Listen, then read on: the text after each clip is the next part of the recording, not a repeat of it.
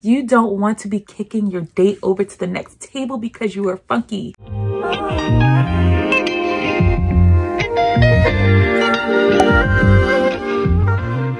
Hey guys, welcome to my channel. Welcome back to another video. If you're new, thanks for watching. Welcome to the family. And if you're returning, of course, welcome back. Love is in the air. Valentine's Day is coming up. We're less than a week away from Valentine's Day. And I know a lot of people are having some first date jitters and things like that. So I just wanted to do a video on 10 things I keep in my purse to make me feel prepared when I'm going on a first date. So if you want to know what I keep in my purse and what most women should have some of these things in here, keep on watching. Okay, I do want to start off by saying that this list is in no particular order. It's not like a best and a worst type thing. It's just 10 things that I have or that I might have in my bag when I'm doing a first date. But I am going to kind of like section it off as in like general makeup and just like safety stuff too. So starting off with number 1, I like to keep Tide pens in my bag. I'm clumsy.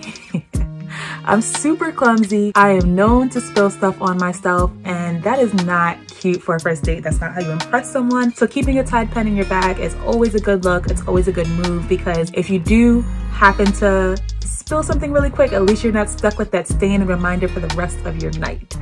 Hopefully you can catch it before he catches it, but you know, it's always good to have. The second thing I keep in my bag is deodorant. Now, this might be a little different for some people, but not exactly that I tend to sweat that much, but just in case you start feeling like you're sweating a little bit, you don't want to be kicking your date over to the next table because you are funky. No. So I do keep deodorant, like one of those little mini deodorants or the Dove deodorant spray, just to keep myself fresh, just to keep myself feeling secure and confident, because as soon as you feel like you might be funky a little bit, you know, your confidence starts to waver, and that's not something that you need to worry about on a first date. So I do like to keep a deodorant in my purse as well. But you know, even if I'm not sweating, just go in the bathroom, make sure that you have that extra layer. Keeping in line with hygiene, the next thing that I like to keep is like wipes. Baby wipes, something like that. Obviously, if you have a small bag, you could just put it in like a Ziploc bag. But again, when you think that you might be a little bit not as fresh, then you can just go wipe yourself off a little bit, and just like I said previously, make sure that you are smelling your best, because guys love, just like women love, when a woman smells good. Okay, so for the last of the general items, I like to keep hair accessories in my purse. When I say hair accessories, I mean bobby pins, hair ties, scrunchies, stuff like that, just in case you have like a rogue hair that just doesn't want to go in place, if you need to put your hair up because the wind is too crazy, stuff like that. I like to stay prepared and have a couple of hair ties or scrunchies or bobby pins in my purse, just for hair emergencies. Honestly, you don't know what's gonna happen. I don't go and keep like lace glue in my purse, even though I probably should, but I would hope that your wig is secured before you go on this date. Really, it's just the accessories that I keep in my purse, especially if I'm carrying something, you know, a small purse. So moving on to the next thing is perfume. I absolutely love those scent box, scent bird type of perfumes. Those are so freaking perfect to keep in your purse and freshen up throughout the night. I actually think I have one, so let me go grab one. Okay, yeah, so here is one from Scentbox. You just go like this, twist it, and the perfume comes out, and go like that. This one is YSL Libre. They have a bunch of high-end, you know, luxury name brand perfumes. This is not sponsored or anything. I actually buy this. I actually have the subscription. Or you can use like, you know, those little roller balls that you got at Sephora, something like that. Just keep it in your purse and reapply. Don't overdo it. Don't overdo it. Don't go crazy. But you know, just spritz, freshen up, keeping in line with smelling fresh. For my beauty girls, for my makeup girls, for my girls that love to glam, if you don't know this, do it now. Keep some lash glue in your purse. It's not cute, and my brother has told me personally that it is not cute when you look at someone and you're fluttering, and your lash is just going all the way over there. Like I have been a victim of that, I guess.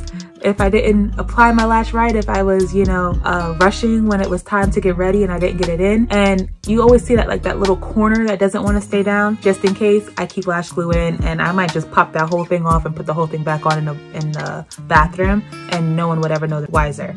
But I definitely do think it's a good idea to keep it, and it's small enough that it's not really a big deal to have it in your purse. Next up is lip gloss, lipstick. You know, a lot of these lip glosses and lipsticks and stuff like that are now much better with keeping its color, keeping its pigment. But after a whole day, after a whole night, after eating, drinking, a lot of times they still do move. So I always definitely keep the color that I'm wearing on hand in addition to a mirror, so that I can reapply really quickly and make sure that I still look good throughout the entire date. The whole point of this video is to make sure that you look good and you feel confident through your entire date, and having these things can definitely help you do that. Okay, so this next one is could be a precaution. I know women are now going out on dates and they are paying for the date. If I'm going on a first date, I do not expect to pay for it, but just in case they say they don't have the money, they need extra money, or it's not going well and you just want to get up out of there, I like to keep cash or a card so I can pay for myself and I do not feel obligated to this person afterwards. You shouldn't feel obligated anyway, but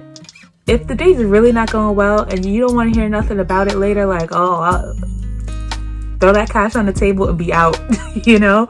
So I like to keep cash, I like to keep card. I make sure that wherever I go, whatever we have planned, I can at least cover myself and I don't feel any kind of way after that, you know? I wanna make sure that I can cover myself, plain and simple. I don't wanna go anywhere, especially on a first date, and I don't know what type of man this may be. He might seem like he got money, but he could be cheap AF. So just make sure that you have yourself covered. Like I said with the previous item about not knowing who this person is, if you watch You on Netflix and you know about Joe, if you watch The Tinder Swindler, you do not know who these men are, especially if you're meeting them online, but you don't know who these men are and what they are capable of. So always keep your safety in mind. I would suggest having like maybe a mace or pepper spray or something like that. If your city allows it, have a taser. You know, it depends on how big your purse is and it depends on how public you are, but I would always suggest just have something on you to make yourself feel safe. Maybe like a little knife, something to make sure that you're okay at the end of the day, because you don't know. Anybody could be anybody and it could be the most charming person, and you always want to make sure that you have your safety in mind. Do not get too intoxicated. Do not, you know, get too wild and crazy, because it's just setting yourself up to get taken advantage of.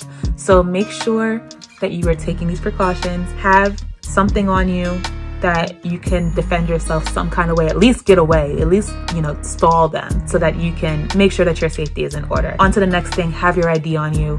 God forbid something does happen, God forbid you get hurt, having ID means that they know who to contact in case something happens to you. Sorry, I'm not trying to make this a downer. This is all about love, but at the same time, you know what society is like now. We are women in this world and we need to make sure that we keep our safety first. Okay, last but not least, I don't even know if this is 10, this might just be a bonus, but I would suggest keeping, obviously everyone has their phone on you, but keep your phone on